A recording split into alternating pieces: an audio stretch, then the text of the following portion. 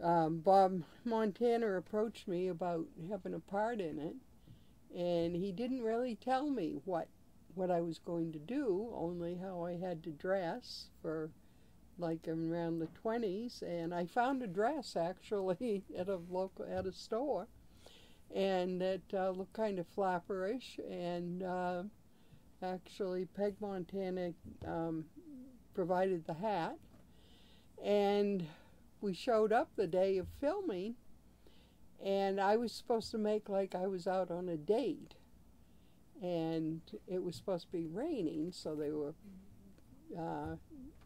using a hose to provide the rain.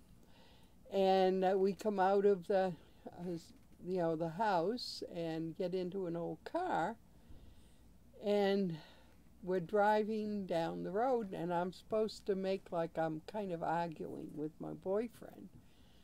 And this was later dubbed in. It wasn't my voice in the movie. And the next thing I know, we're parked at Brown's Boat Basin on the dock. And I'm told to stand up as if I was going to get out of the car. Okay?